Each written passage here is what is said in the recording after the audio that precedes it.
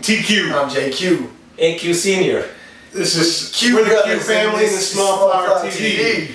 We got Abdul Qayyum here, father extraordinaire, businessman extraordinaire, and the big boss here at the Apothecary and Smallflower. So in part one we covered you as a disenchanted pharmacist walking into this apothecary, falling in love with it against maybe your better judgment about what the future may hold. And here you have this community pharmacy which is becoming extinct in this, what is at the time in 1972-73 becoming an age of mainstream commercial pharmacies and chain pharmacies. And you buy this little community pharmacy focused on herbs, serving a mostly European population on the north side of Chicago. And now here you are, you're 26 years old at this time, and you've got this store. You've just had me, my mom has just had me, and your life must be awesome at that point. So let's start right there, okay? Perfect time in life. Panic sets in. Yeah. I didn't want to say that. But panic was... You're freaking out. No, freaking out because I just bought a building, business, signed my life. Wasn't a lot of money, when you look at it today, but at the time it seemed like, my God, I didn't put anything down. They gave me this building and business. And you owe and I've got a pregnant wife, and you were born 6 months down the road, 7 months down the road, and so of course panic sets in, but something, as I said. So at this point you're what? You're doing prescription business? Yeah, to a lot of neighborhood customers? Yeah, there were 40, 50 prescriptions being filled a day. But the thing that makes this place unique is the focus on the European herbal tradition and European hard-to-get products, and you're serving mostly a German-speaking European audience. So what are they asking for when they? Well, that was a neat part because I was a trained pharmacist, right? Having had some knowledge of herbs, as I said, because I grew up with it. So people would come in and say, or people would write, even call on the phone from all over, saying, "So I had to take this prescription drug. I was sick, but so I need to take a tea to cleanse myself, a blood cleansing tea, they call it, Blutreinigungs-Tee." Yeah. So that was a kind of an eye-opener? Eye-opener for me was like, in this culture, in this country where I came and Western medicine, people are asking about tea. So of course, I learned. That's awesome. Yeah, so I learned that, there are people in other parts of the world, especially in Europe, in Germany, they were not into drugs like we in the United States were, in America. So it was comforting, and I was thrown into the situation again. I call it divine intervention because right around that time, back to nature movement starts to kick in. Now people want herbal things, and people are finding about post-hippie kind of now have kids kind of thing, or what? Something like that. Return to early mid-70s. People are coming in and saying, and they're finding me, and I'm a pharmacist, knows about herbs by now a little bit, and so my business starts to blossom. And aside from just the traditional German business, correct. You're getting so there are Americans coming in, not as many as when we moved here to this location, but anyway, so let me quickly finish that part. So it's like we started to grow. I mean, I would have 50–60% growth each year, just the first 2–3 years. Wow. It was like, and I started to get very busy, and things just kept going well for me. Around that time, and the way I would find out about some of the products, and I think there was business inbred into me. Some people are just, good for business, at business I should say. There was people would come in, German customers, and say, "Do you have this product or this book and this book?" And so many people would come in and say, "Do you have this book?" And it was in German. It was in English. It's now called Health Through God's Pharmacy. Gesundheit aus der Apotheke. Yeah, Gesundheit aus der Apotheke Gottes. So this book became. Everybody was asking for it. So being a good businessman in those days, we didn't even call. I wrote to Austria, located the publisher, got the books. So once I got the books, then people wanted the product from the book. And one of the product was Swedish bitters, and some other herbs that were not available here. So now what do? So I wrote to the publisher, and they gave me a place in Austria and in Steyr that sent me 6 bottles of Swedish bitters and 5 would be broke. I get 1 bottle out of it, and I had to pay for 6. You know, I said, oh my God, I can't live like that. So at that time, one day, around closing of the store, divine intervention, number whatever, I get a call from a German pharmacist named Dr. Peter Theis. And he says, introduces himself, and he said, I'm here vacationing in Montana, and I could come and visit you. I see you sell the book, because I was advertising the book in the German papers. Yeah. I have all the products from the book. And I said, you what? And he said, yeah, I have all the products from the book. And I can come and see you tomorrow. And I said, I'll fly in. So next day was Wednesday. Mom and I went to pick him up at the airport. At this point, you still had Wednesdays off. Yes, Wednesday was closed. Just had to mention that because that's hilarious now. Yeah, so Wednesday was closed. I say we move back. Yeah. So anyway, Mom and I go pick him up, and we took him to the restaurant to eat, and it was like love at first sight. It's like I knew this man from way back when, and we just bonded, became family. You guys know now, he is part of our family. An uncle to us. Yeah, so, and his family and our family are well connected, and we're going to see him in September, Mom and I. So anyway, fast forwarding, he was in the store, makes a call to his factory, and says, send whatever bottles of Schwedenbitter, 100, 200, whatever. I get it within a couple of weeks. I get all the Schwedenbitter I wanted, and then the rest became any product from that book, and the book just kept. As a matter of fact, around that time, it was so busy. Yeah. It got so busy that the store over there, I just ran out of room. I even had gotten rid of the tenant upstairs, and I was lugging all the stuff myself up the store.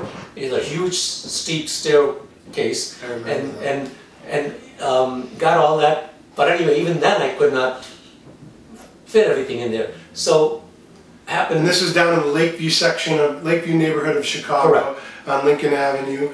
And Which is the street we're still on. However, we're about 2 miles north of that now. In Lincoln Square, and this building up. If you want to call us back then, it's Lakeview 0518. Yeah, that used to be the phone number.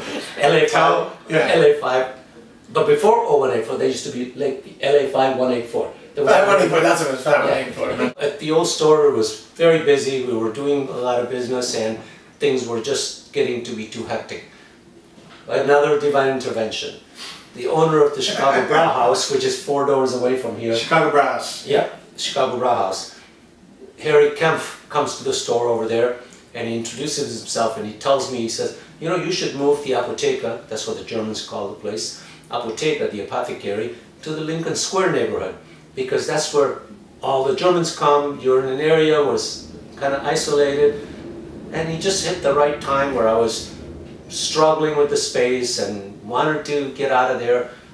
Following weekend, I brought you guys to his restaurant. We ate, and I asked him if I could if he could help me find a building here, because I wouldn't be able to do what I would to a lease place.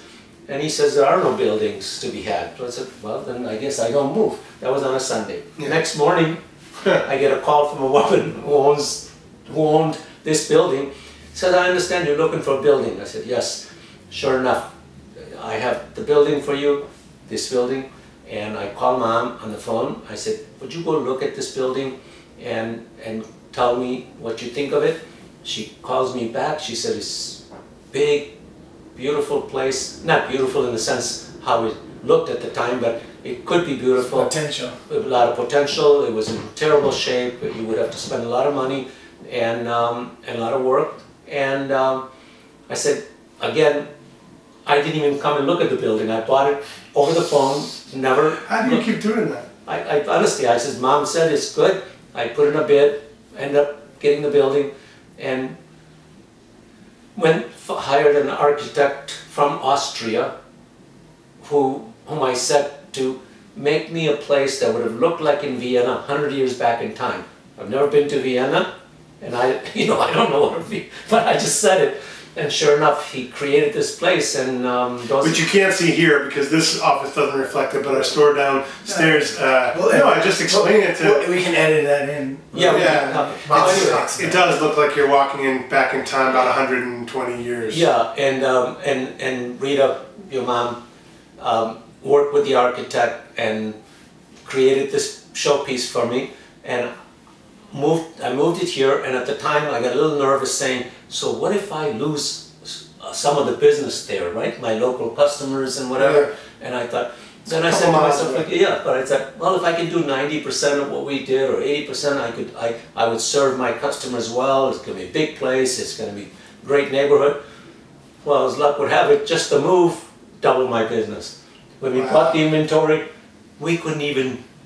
It's funny you keep describing it as a big place because now we think of this as a really small store that we can't. I thought I had a lot of merchandise there. Yeah.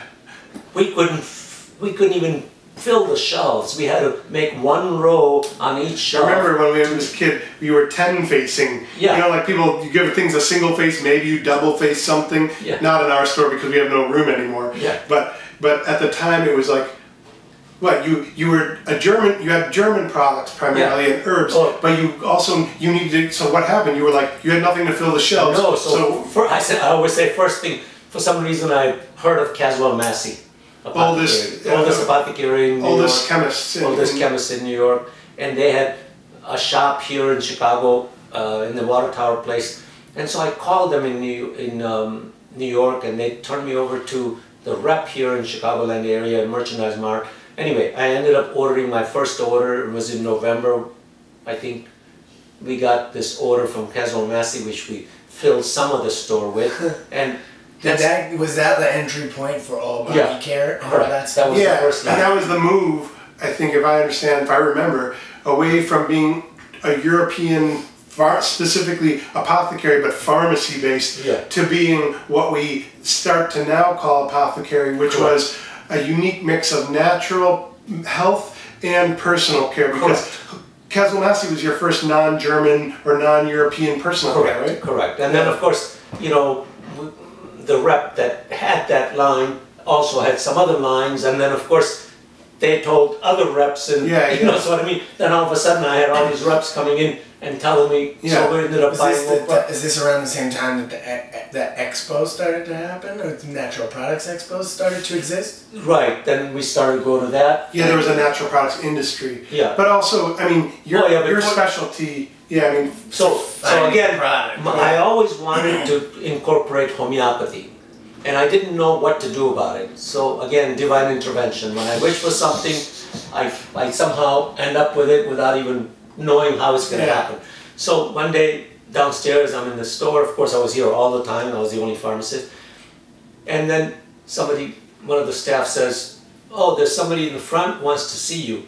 And I go out there, and he introduces himself, this gentleman, and he says, "I'm Dr. Joel Shepard. I heard so much about your business, so I want to see if you would consider carrying homeopathic remedies." Can you believe that? And I said, and that's Joel Shepard is a very well-known he's the father of homeopathy in this part of the world, and probably the oldest practicing, you know, for the most part, and teaches, has trained a lot of people, a lot of doctors. So anyway, so I said, but how would I put, how would I know what to put in? He said, "I'll help you. I'll pick out the inventory." He calls Jay Borneman from Borneman and Sons in those days, which was taken over by Boron at the time, soon after. So Jay flies in with Bill Nicoletti. He was a pharmacist. The two of them come in, fly in for the day, meet Dr. Shepard in the store. They create an inventory for me. I didn't know what I was. The rest is history. The rest is history. Now we're one of the largest homeopathic pharmacies in the country, and it was all from this meeting. Yeah. That was chance, circumstance, or divine intervention, as the case may be. Divine intervention, number 18 by now, I think. But at this point, you're freaking out business-wise, personal-wise, because it's too much stress, it's too much business. Right? Yeah, and this is very important. So Dr. Shepard says to me, anytime you need a consultation, let me give you a complimentary consultation. So Dr. Shepard offers me this consultation, and I didn't even think much of it, and I was going through such stressful time in my life because I was so busy and I had no help to speak of. I just had auxiliary help, I didn't have part-time people. Part-time. I mean, I had full-time too, but it was not anybody to manage and anybody that could take a lot of my responsibility. So I was ordering. We're not computerized. Obviously, everything was by hand, ordering in from my head, you know, making orders, sending in to Europe, whatever. I did everything. I could not sleep for days and nights. I could not, you know, I would go on without sleep, or maybe 1 or 2 hours of sleep.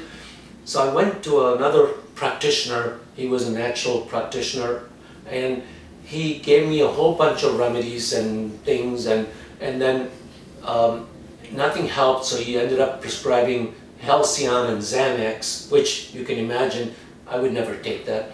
So, because he said I had to go to a sleep disorder clinic or something, you know. And so it occurred to me that Dr. Shepard had offered himself to me. Yeah. So I went over to see him.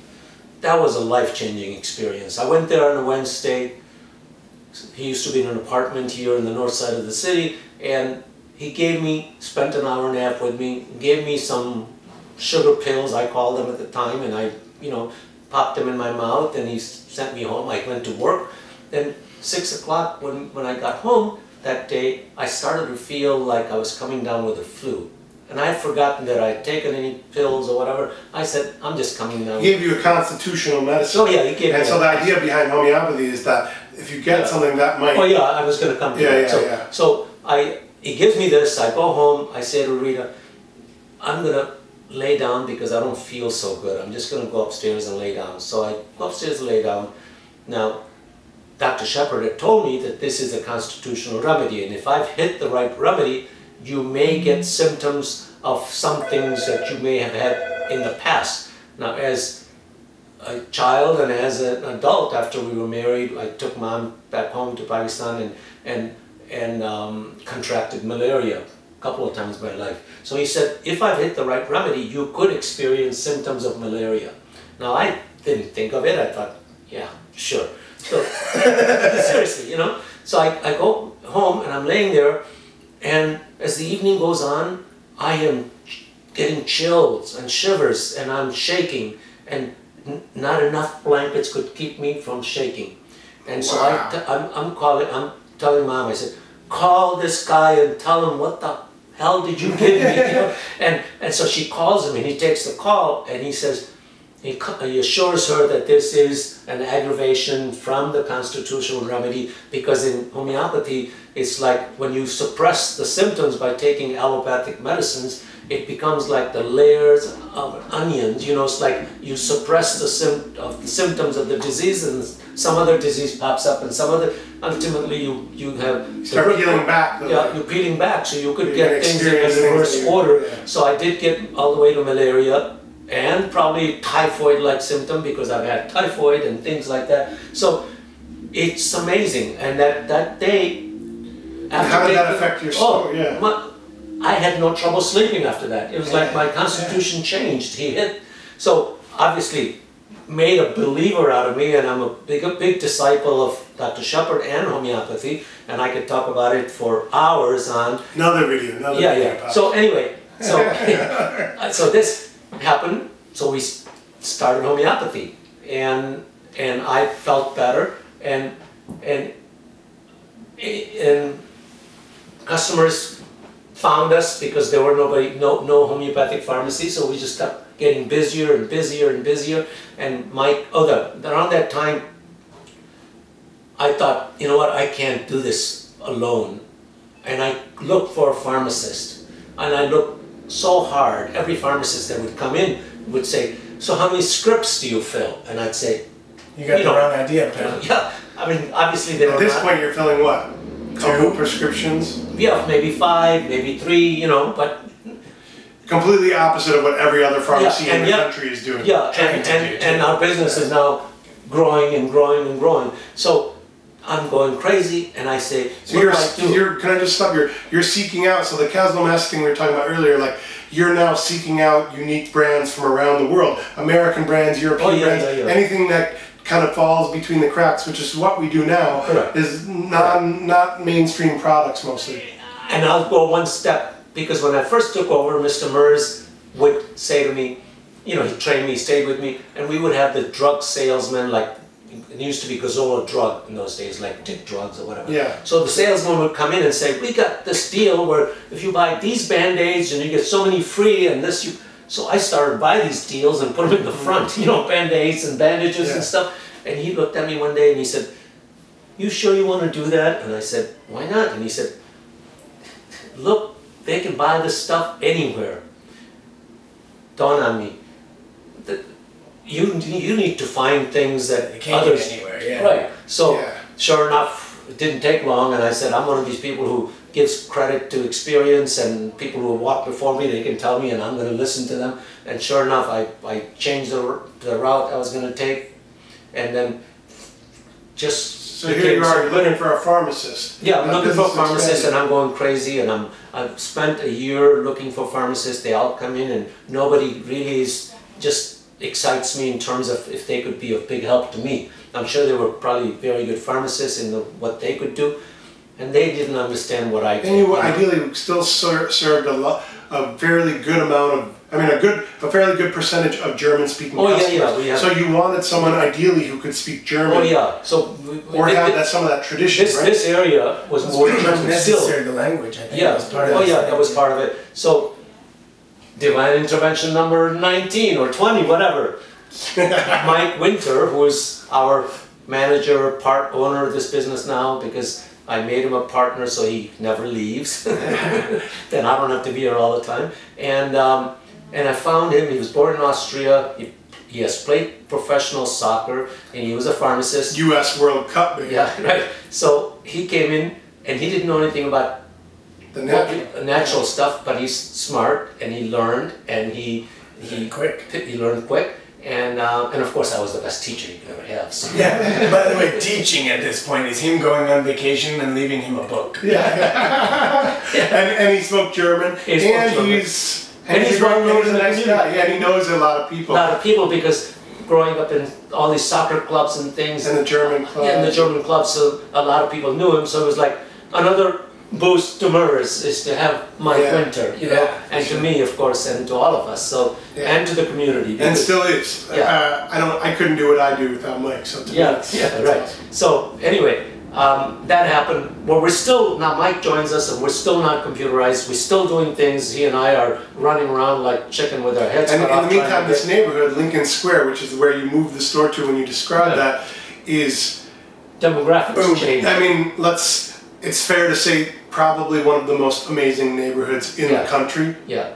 Right? It is right now, and at that time may not have been yet, but was on the verge of changing into one of these, retaining the characters of an old European Chicago neighborhood, but also enjoying everything Chicago has to offer, and it's probably one of the best walking neighborhoods in the country. Property values just went up crazy. And you have this influx of families, young American families, who are looking at, what's that? The strollers came. Yeah, and looking for a neighborhood that has a lot of character, that is maybe outside of the downtown area, like Lincoln Park and Lakeview, which have been, many people have been priced out of that market to become sort of almost like a suburban mindset. And could recommend a natural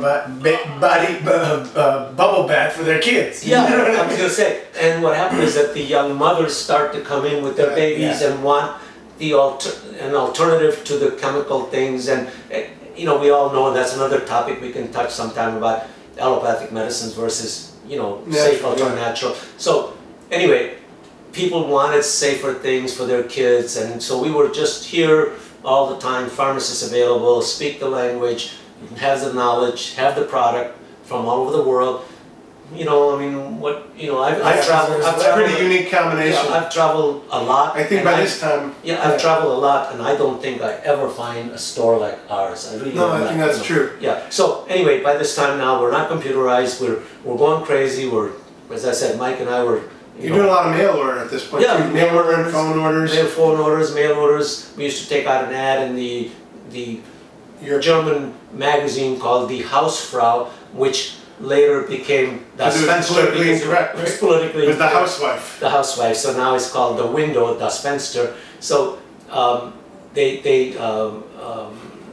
that magazine has, you know, I had an ad started out with a little 2x2, and towards the end, like, we have 8 full pages of 8 pages, and people would write to us when they had a subscription problem to the magazine because they thought we owned the magazine. So anyway, we did very well, and we would get a stack of letters like this every day, or practically every day. Certainly twice a week we would get a stack of mail with checks in it. and we didn't take any credit cards up until we moved here. So the old store, we didn't take credit cards. And so you'd have to fill out, like, I remember cash coming, people would send like $100 bill. Oh, how about there was customers that were so trusted that they would just order what they wanted, Dad would send it, then they'd send a check. Yeah, that's I think there's still one of those left. I don't think anybody's left anymore. I think There's one. There's one. There's one? Yeah. There's one who still has on their account, go ahead and send it. Oh, okay. They can pay afterwards. Here, Lucia probably? Yeah, I think so. From Florida. But anyway, so